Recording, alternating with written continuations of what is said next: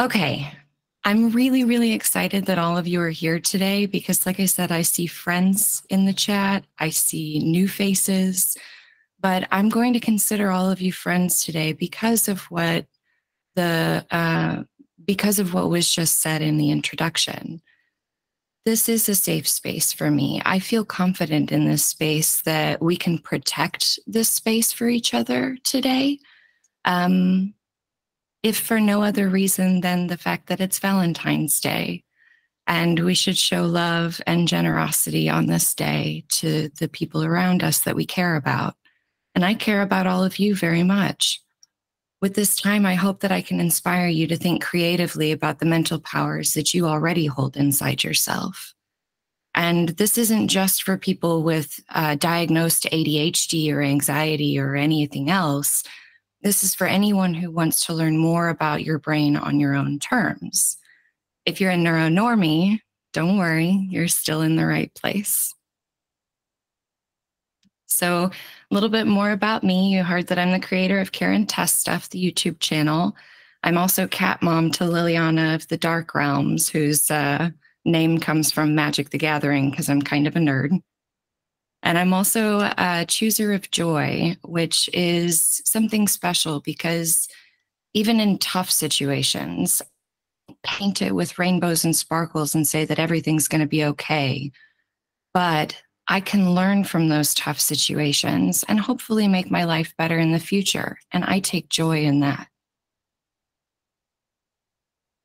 But I do want to cover a few things before we get started. Every time I give this talk, it's a little bit different. So this list is probably not all going to be covered today within the stories that come out. But if any of them do come out and these topics are sensitive for you, please feel empowered to choose not to watch or listen. I won't be offended if anyone leaves mid-presentation, and I ask anyone else to be gracious with anyone who needs to leave as well. I challenge you to explore that discomfort later in a place that is psychologically safe for you, if that's not here today. But if we're all okay, I'm going to move forward. This quote is by the artist Aurora, who is, if you've seen her TikToks or Instagrams, she is the quirkiest, cutest being I have ever seen on video. I internalized these lyrics that spoke to me and said that you have value just as you are. You don't have to change anything to love yourself. I embrace that which makes me and grow closer to my true authentic self in that way. But I need you to remember something else as we proceed. It's just like he just stated, this is only my experience. I'm going to try my best to just use the words my and I in these stories that I tell. What's easy for me with time and practice and lots of support might be difficult or even debilitating for some other people. This isn't for you to compare yourself against, but just for you to start to think creatively about your own strengths. The way we address mental health with language is really important. There's a few terms I want to define for you before we move forward so you share a bit of my context with what I'm saying. My friend prompted me after this talk one time and asked me about the language that we use to describe these conditions, how what's going on in his brain, he might use this word to describe it, but that word means something completely different with my experience. And there's something very important to remember is that one person with ADHD is not the same as another person with ADHD. We all have different strengths, struggles, and we're all on a different place in our journey. So let's talk about what I mean when I frame this talk. If you want to dig deeper into any of these topics that we're going to discuss, I'll have a GitHub repo linked at the end of the presentation with resources and a good place to start. First and foremost, we need to talk about the difference between neurodiverse and neurodivergent. Neurodiverse, or neurodiversity, to me, is a blanket overview of all of our brain patterns. Every single unique thought in this huge overview, like a light map of the world like this one, but with many more colors and shapes and uniqueness. It's a beautiful, glorious mix of differences. Neurodivergent, to me, remember, is harder to define because you bring into the idea of normalcy and what a divergence or change from that normal might look like. But what is normal in the first place? Is that normal for me? Is that normal for any of you? Normal for your friend? Who knows? I find it really hard to baseline the human experience because of our neurodiversity. Even two people on similar journeys aren't in the same place again. So I've learned that empathy for others can be a powerful tool in our software toolbox and deeply influences how I view the world on a daily basis, understanding that everyone is different. All right, let's meet my current diagnoses. These three names were presented to me at different points along my journey of mental health. ADHD, anxiety, and depression became labels that helped me understand a little bit more about how my brain works and why it works the way it does sometimes. Words hold power to me, give me focus to direct my attention to. I get frustrated when I'm running up against a problem that not only do I not have the answer, I don't know what the question is in the first place. Understanding more about myself and hopefully some of these questions that drive me is something that I've just recently started exploring, although I've likely lived with these conditions for a long time. Let's take a look at each of them individually and define a bit of my experience with them. ADHD, or attention hyperactivity disorder, is the most recent label that I possess. I was diagnosed as an adult female, which is a little bit unique, especially with my own bias. I thought only kids had ADHD, particularly rowdy young boys. My particular diagnosis points to the inattentive side of ADHD, where that means it's hard for me to focus if there's more than one thing or more than one stimulus or more than one thought happening at the same time. Not the hyperactive side that comes to mind as my first symptom.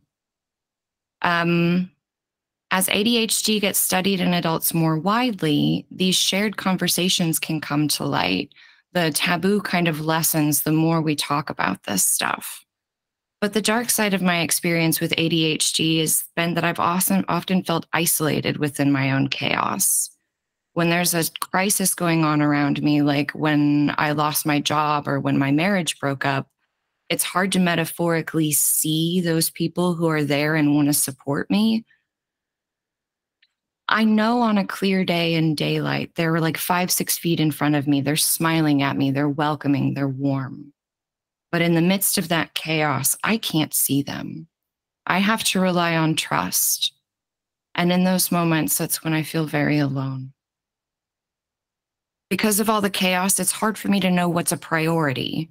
When everything is the most important thing to do, I spend so much time trying to figure out what I should be doing that I instead run out of time and do nothing. It's a form of to-do list paralysis. That also contributes to the fact that I have lots and lots of ideas and don't really follow through with them, so they don't get completed. For that, I've learned to reach out and get accountability buddies. So that gives you kind of an idea as far as what I face as far as symptoms of ADHD are concerned. Next is anxiety. Anxiety was a bit of a surprise to me, though.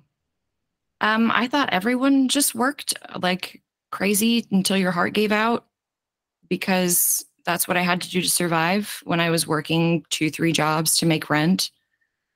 When I got promoted to a manager position at work, I thought I had made it and that it would be better, until I ended up in the doctor's office with a shoulder injury from aggravated muscle tension, stress. I was also in the midst of a toxic and abusive romantic relationship, which was very hard to balance with my career stress at the time. But when I finally sought treatment, my doctor recognized that I was suffering far more than what they thought to be the natural level of human stress.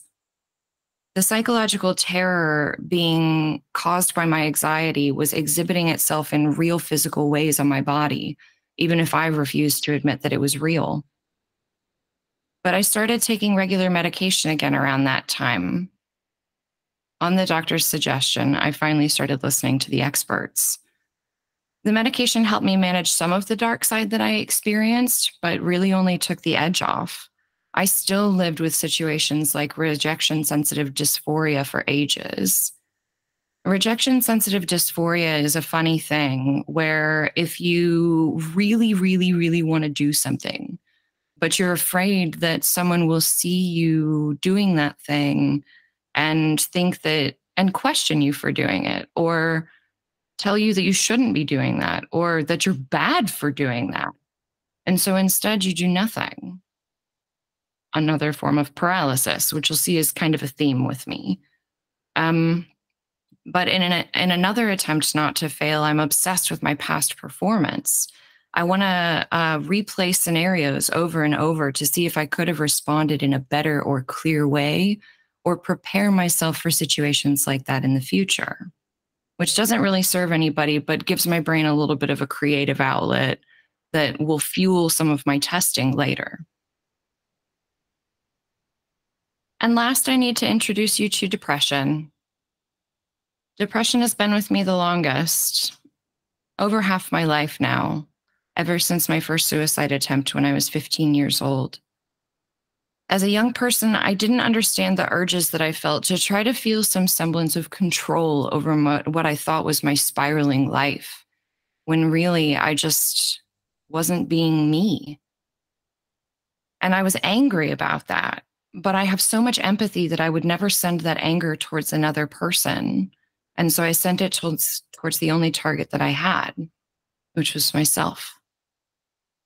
The dark side of depression is just what you think it is, but let me add a little more color to the darkness that comes to mind. Have you ever been so tired that you wanted to pick this up, but you can't send the signal from your brain to your hand to make it move? You're stuck. Tired of being tired doesn't really cover it. Tired of this bland, colorless plane of existence where nothing is ever good or pure or real. So why should I continue breathing? Gives a little bit more of an idea of the anguish. And when I'm so tired that I can't feel anything anymore, that's usually when the intrusive thoughts start.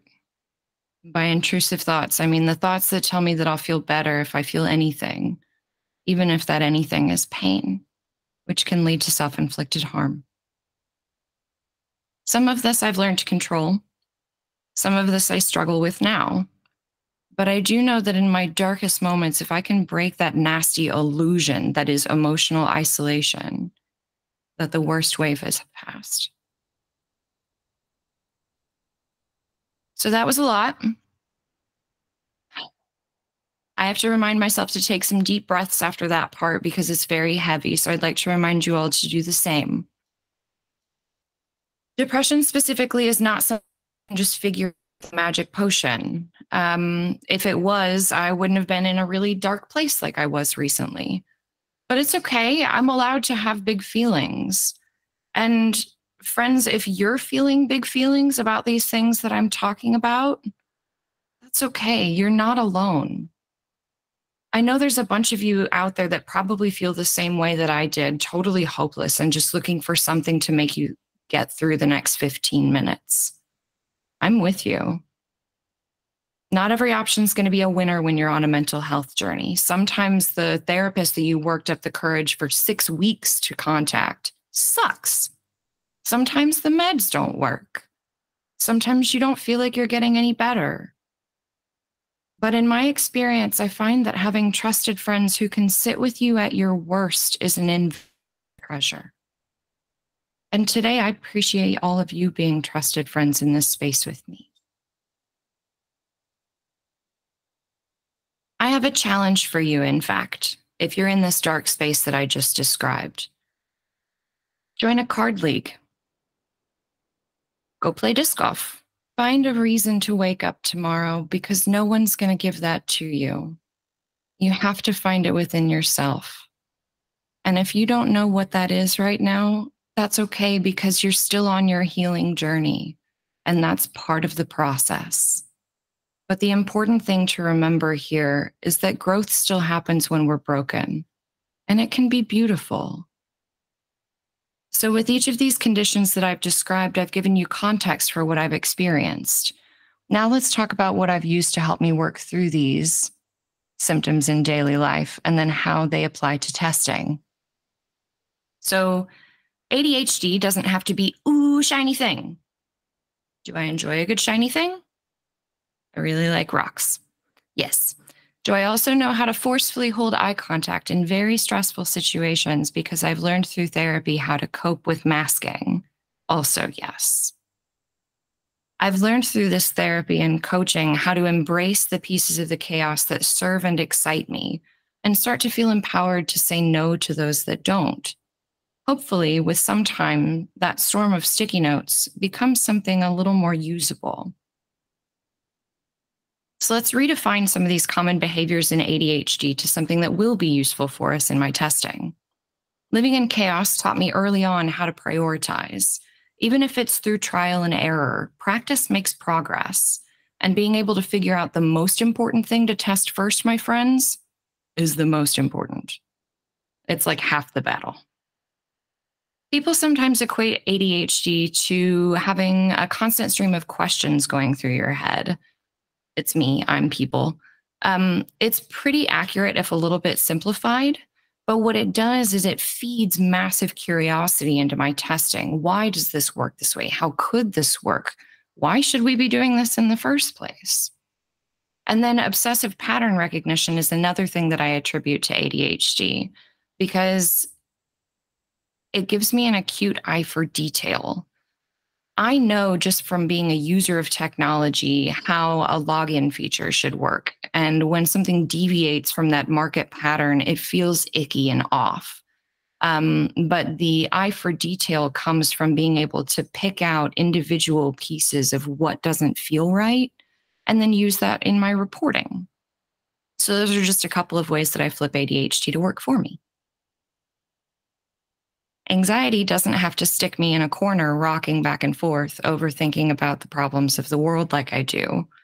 Uncovering the causes of some of my stress or the situations that trigger the anxiety helps me separate some of the chaos into something that I can understand. Once I understand the problems that lay before me, I have a better shot of finding solutions for them. I can rally my empathy and injustice complex that fuel this anxiety, and they can be used for good by looking out for others when designing and testing software in an accessible way. So let's look at some ways I've been able to redefine aspects of living with anxiety.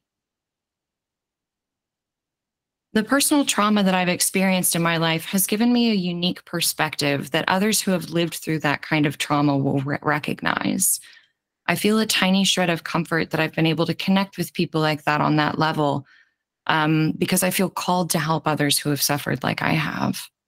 In this way, my personal trauma is translated directly into intense empathy for others.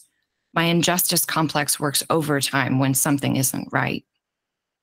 Those invented scenarios that I was talking about earlier that I like to replay in my head, they become test cases, charters, personas, all sorts of fun ideas. Gives me a basis to explore alternative paths I wouldn't normally think of and ask what could go wrong. And while I'm looking for what's the worst that could go wrong, I'm performing risk assessment. Gives me great practice for doing it at work. Anxiety can be used as a resource in our daily work as testers to work for me instead of against me. And then we come to redefining depression. I've figured out one or two things about my particular brand of chronic depression, mainly that it's always going to be under construction for me, kind of an eternal question mark that I have to check in with myself on every now and again. But while I'm checking in with myself, I do recognize that there are pieces of this that still work for me. The ups and downs of my chemical imbalances in my brain have, over time, taught me how to manage my energy and time when I feel the most empowered to make a change. This helps me be the most productive when I have the most resources to spare, and then rest when those resources are low, hopefully not when they're all the way gone.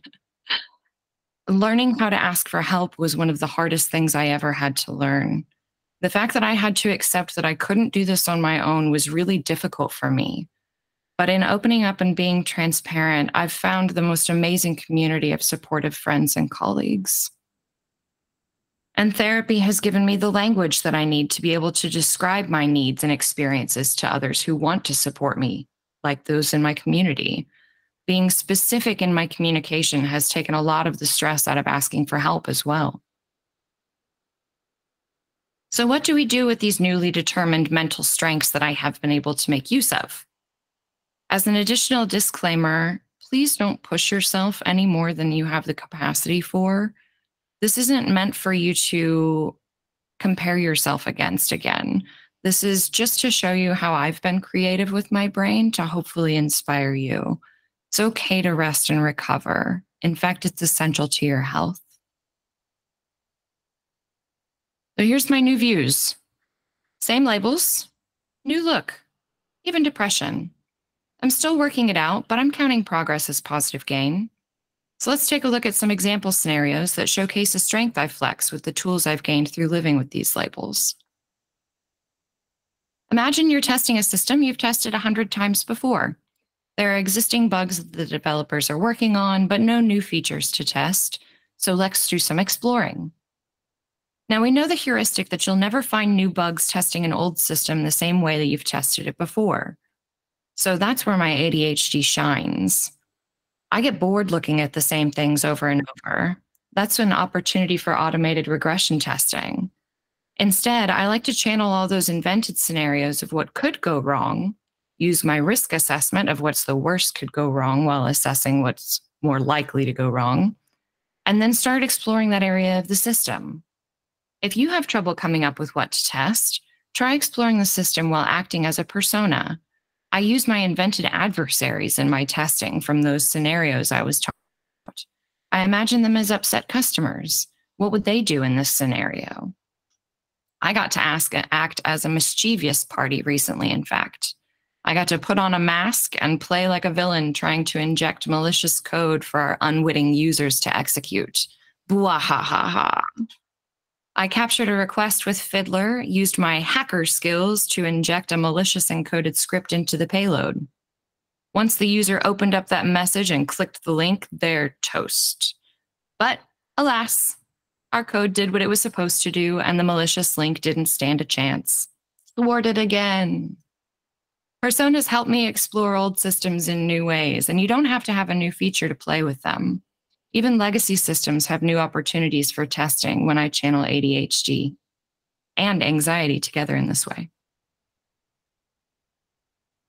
For this next scenario, we have a new feature that includes an update to how the company's profits versus losses are shown to the user.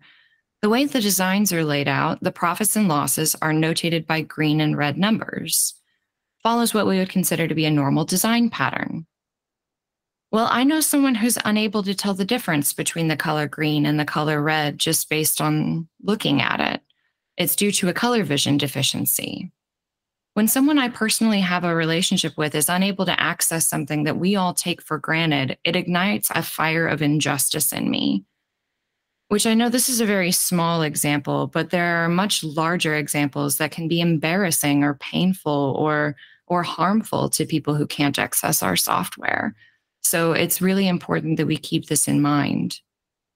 Based on the presented designs, I would advise that the business find an additional way to notate the positive and negative numbers, like with a plus or minus sign, or like an appropriate heading in a column of data.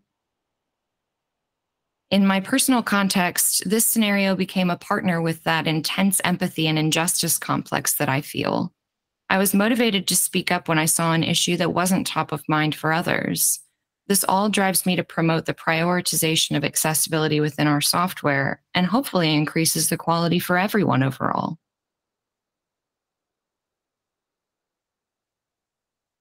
We've all been there when we've got 14 tickets to test the night before the sprint ends, and there's no way this thing is going out, but you have to test what you can test.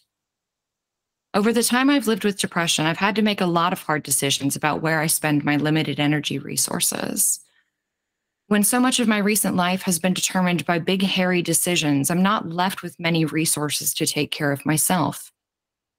But like I was talking about earlier, when I have the ability to focus on a goal that really gives me purpose, I can start to say no to the things that drain my energy for the wrong reasons. When I'm presented with challenges like the 14 ticket scenario, I once again call on my risk assessment from before, but add to that the dimension of spoons, which, if you're not familiar with the term, it's popularly used in the mental health community to refer to your ability to complete tasks or the effort that you have to spend on something. When I wake up in the morning, for example, if I have low energy, I might quantify that in the form of 2 spoons. Now, I know to get ready for the day, I need to brush my teeth, eat breakfast, and shower. But that is 3 things. I only have 2 spoons, so I have to make a choice. Now, once again, because I know myself, I know that eating breakfast will likely fuel a little bit of energy for later on. So I make the choice to eat breakfast and brush my teeth with the hopes that that energy will allow me to shower later. So now that we know what spoons are, I can look at the tickets that I have in front of me, rank them with the risk assessment, pick up the tickets that I can complete with those available spoons, and the other stuff, hopefully by now I have the language to ask for help. So through the stories that I've shared today, I reframe my experiences into something that can be constructive in the software tester's toolbox. How the flurry of activity in my brain provides creative test scenarios, even in systems that have a long history. It turns out being scared of everything actually fuels a deep desire within me to help others, especially those who have shared my experience in some way. And living within the highs and lows of depression has given me the tools that I need to plan measurable goals for testing and for my future. But my outcomes that I've shared today are not guaranteed.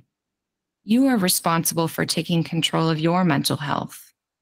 Your actions influence your life. I choose every day to make this my reality in real life, not a fictional scenario.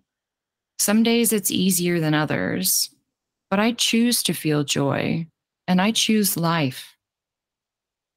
But it is a choice every time. You're the one who must live in your brain. You have the power to make it a comfortable place to be. What choice will you make?